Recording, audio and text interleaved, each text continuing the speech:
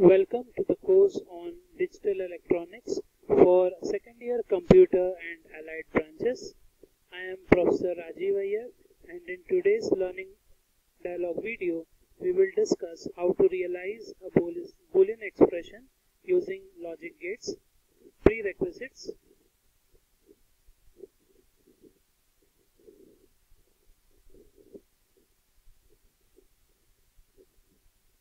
Please go through my LED videos on logic gates and SOP and POS form of Boolean expressions. Learning objective. By the end of this video, you will be able to understand how to realize SOP and POS type Boolean expressions using basic gates. This is the first example. This is the SOP expression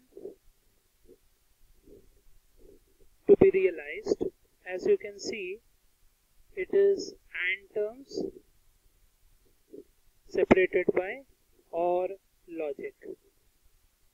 In the first step, start drawing AND gates for each AND term. We have 3 terms, so draw 3 AND gates. Now connect the first AND gate with A and C input. Next is the second AND gate with B and C.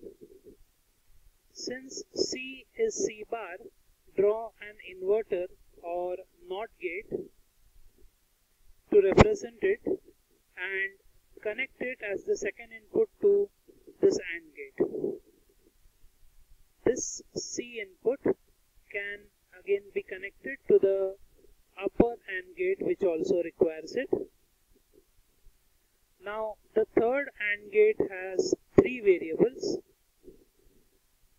so it will end up becoming a 3 input AND gate.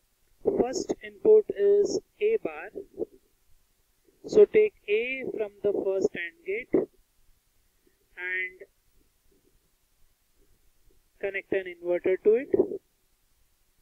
Second and third inputs can be taken from the upper AND gates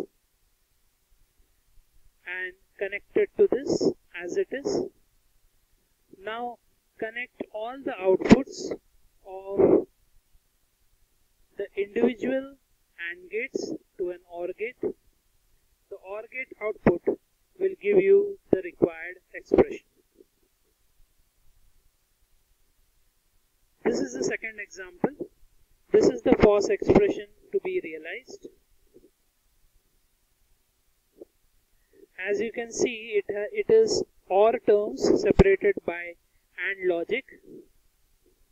In the first step, start drawing OR gates for each OR term. We have 2 terms, so draw 2 OR gates.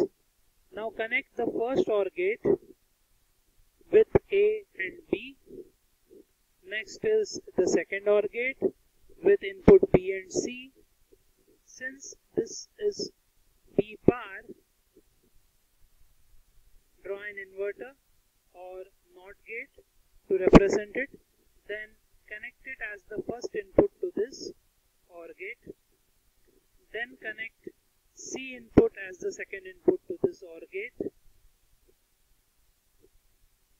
Now connect the 2 inputs of the individual OR gates to an AND gate.